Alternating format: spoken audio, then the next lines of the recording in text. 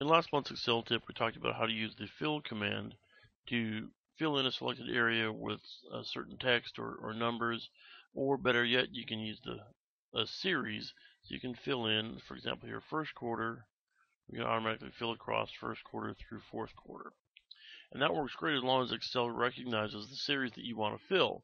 But if you've got a custom series that you use over and over and want to avoid typing, such as this list of sales reps, you can create a custom list for those. So I'm going to highlight this. I'm going to go up to the File tab. We're going to go to Options and Advanced.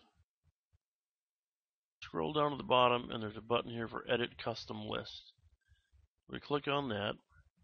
And since I highlighted this beforehand, you can see that the cell references for what I have highlighted are already filled in here in the import list from cells field. So I'm going to import that, and there's my list right there. If I wanted a new list, we can go to new list, and maybe I want one for sales regions. Just hit enter to get to the next line. And there we have our sales regions. I hit add, and you can see it added that as a list. So now we'll say OK, and OK again back here at the options window. And now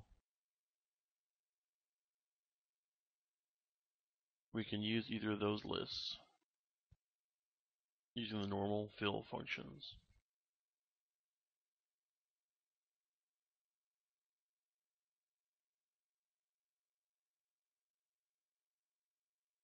Now you'll notice that I included the heading as part of my list. There are a couple of reasons that I do that, but there may be situations where you won't want to do that. For one, it's easier to remember sales rep than it is to remember who the first name is in the list.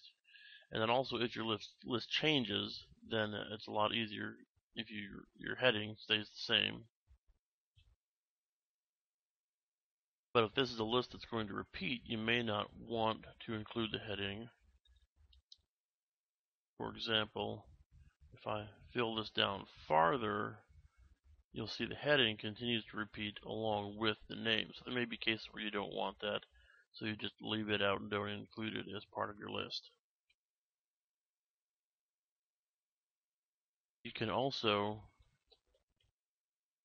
use the fill button by choosing series and then autofill, and that will use your custom lists also.